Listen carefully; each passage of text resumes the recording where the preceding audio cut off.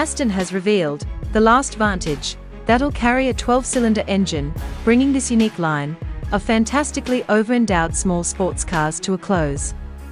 Welcome to the last ever Aston Martin V12 Vantage. The Aston Martin V12 Vantage gets some pretty aggressive styling upgrades over the standard car. However, a lot of these are functional to produce more downforce and improve aerodynamics. Up front, you can see a deep front splitter and a heavily scooped bonnet. This, like a lot of the car, is made of carbon fiber to save weight.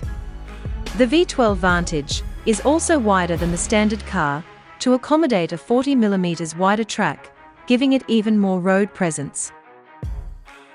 Down the side, you get some unique 21-inch alloy wheels, wrapped in high-performance sticky tires. There are also some carbon fiber skirts and vents to allow better airflow around the car. You'll notice the huge rear wing around the back, which provides downforce at speed. There's also a large diffuser and a center twin-exit exhaust system. The overall interior design of the new Aston Martin V12 Vantage remains pretty similar to the standard car, albeit with a few performance upgrades. The most notable of these changes are the carbon fiber bucket seats. They look great with the exposed carbon and Aston Martin logo in the headrest, and they are 7.3 kilograms lighter than the standard Vantage seats. Under the hood, this Vantage gets the company's 5.2-litre twin-turbo V12, here producing 690 brake horsepower and 555 pounds-feet of torque. Figures, you'll agree, are suitably voluminous. Indeed, its power-to-weight stands at 385 bhp per tonne.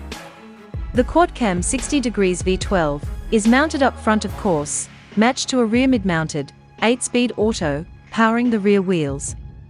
There's a proper mechanical LSD, and fully lit, Aston claims 0 to 62 miles per hour in 3.5 seconds, and a top speed of 200 miles per hour.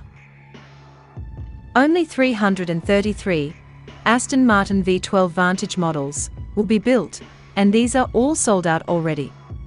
Customers can expect to start receiving their cars in the spring of 2022.